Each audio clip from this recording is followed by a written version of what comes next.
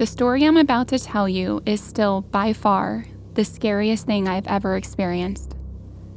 During the market craze in 2021, I was doing a lot of showings via Facetime.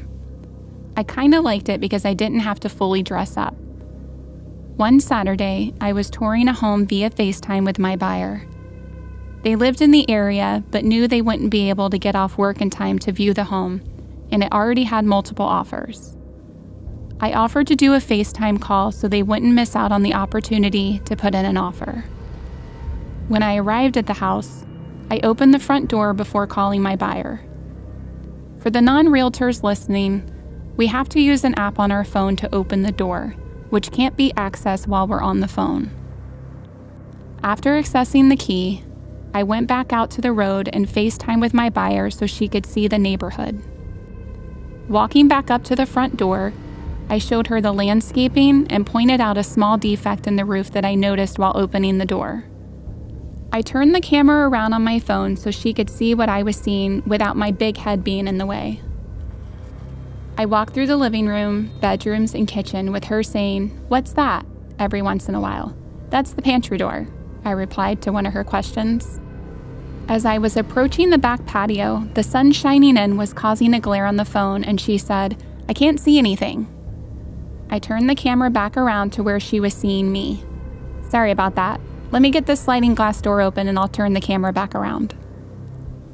I propped my phone up against the wall so I could use both hands to open the door. I heard her let out a small gasp. "What's wrong?"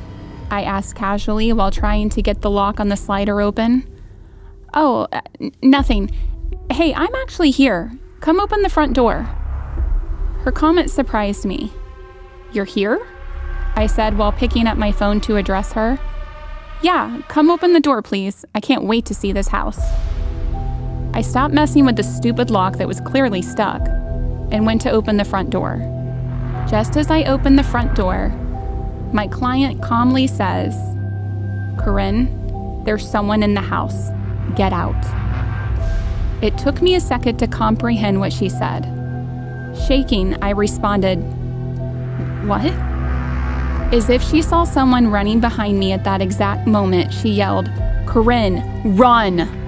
My feet responded before my brain did, and before I knew it, I was standing in the middle of the road facing the house in a complete panic. I pulled the phone up to my face, pleading with my buyer. "What did you see?" Her answer almost made my heart stop. "When you were opening the back door, there was a man crouched down in the kitchen behind you." My hand flew up to my mouth in disbelief, and I immediately started crying. A neighbor must have seen me run from the house because he came out asking if I was okay. I felt the panic really starting to kick in, and I didn't want my buyer to see me lose my shit, so I told her I'd call her back. As soon as I hung up the phone, I hit my knees and started crying and screaming while pointing at the house. The neighbor bent down to comfort me. He saw how shaken I was and offered to call the cops. All I could do was nod my head yes. The police arrived quickly. 3 officers entered the house and came back out a couple minutes later with a man in handcuffs. Chills ran down my spine as I realized how close I came to being this man's victim. I watched in horror as one of the officers put the man in the back of the cop car.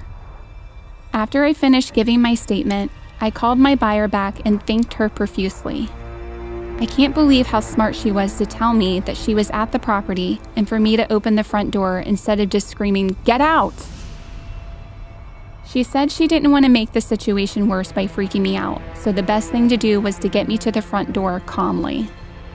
Even though she wasn't there in person, she admitted that this was also the most terrifying thing she's ever experienced. My advice? Be more aware of your surroundings.